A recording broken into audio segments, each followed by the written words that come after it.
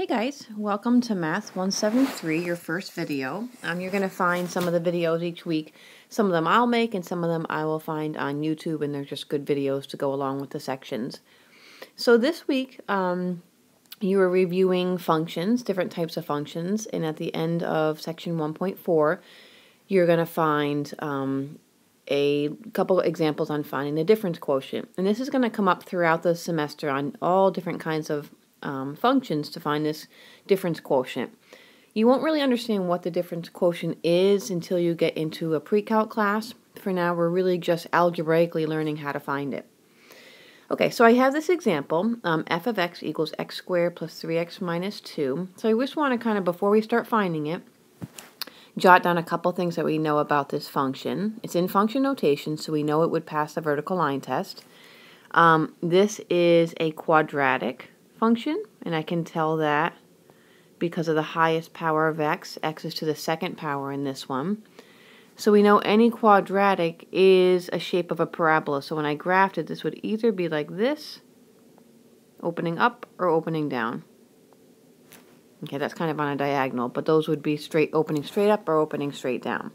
Okay, and that's all because I can look at that and see that I have an x squared. Okay, if it were an x to the first, we know it then it's a linear function. Alright, so to find the difference quotient I have up here, I already wrote it out. This thing right here is our difference quotient all the time. And then we use our function to plug in. So I kind of break this up into a couple different parts. So the first thing I really have to find is this f of x plus h. Let's see what that is first. Okay, that's usually what's going to be the most time consuming. So that means I'm going to take this expression right here and I'm going to plug it in for x there and for x there. So it's going to end up looking like this. So instead of x squared, I'm going to write x plus h quantity squared plus 3 times x plus h minus 2. And then I'm just going to work on that. I know I have other parts of this difference quotient, but let's just figure out what all this is first. So remember, this part right here, I have to actually FOIL out. Okay, so when I do that, if I write that out twice and FOIL it, I get x squared plus 2xh plus h squared. Okay, then I'll distribute. Okay, so all of that is what I have just from that f of x plus h. So my difference quotient, so let's start working on this. Okay, so my difference quotient is f of x plus h, so I'll fill in what I just found for that. Then I have to take off the original function, all divided by h. So let's see what we have here. What I have in blue is all that first part, so that's f of x plus h. So let me write all that. It's going to be a challenge to get this all into one row, but let's see. Okay, then let me just move over a little bit here. Okay.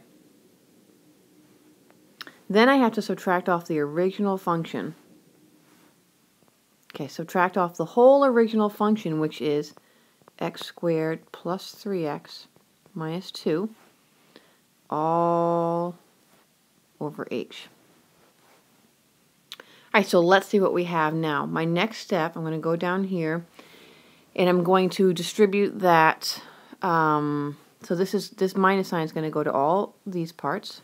Okay, so let's see what I really have. I have x squared plus 2xh plus h squared plus 3x plus 3h minus 2 minus x squared minus 3x plus 2 all over h. Okay, I'm going to move to a new slide for some room, but let's just kind of look at, right now it looks like a big mess. But all the time in this difference quotient, after I get to this step, lots of things start happening. Okay, won't end up to be a big mess when I'm done. So let's see what I can do. Okay, so I see x squared and x squared minus x squared drops to 0. Then I have my 3x and my minus 3x drops out. I have a minus 2 and a plus 2 drops out. Okay, so I'm just going to take what I have right here. Let me see if I can move up a little bit so I don't actually have to move a new slide so we have room. Okay, let's see if this will work. So let's see what's left. Alright, so I'm going to put it in order highest power of h squared. Okay, these are going to have h's in it because I had found f of x plus h. So I have h squared left. I have a plus 2xh. And then I have a plus 3h. It didn't really matter the order of those. All over h. And then if I factor in h out of the top, there's multiple ways I can do this. Or I can just divide in h. H goes into each one of these terms. So h goes into h squared. I can knock off an h there. I divide h into the 2xh and I get plus 2x. And the h into the 3h, I get plus 3. So that is my difference quotient. It definitely came out to be a lot more simplified than it looked a couple steps ahead. So like I said, this has a big meaning. When you start to get into a pre-calc class, you'll understand why you find this difference quotient and what you actually find, what you're really finding about the function. But for right now, we just want to be able to algebraically find each part of that. Okay, so I hope that helps you.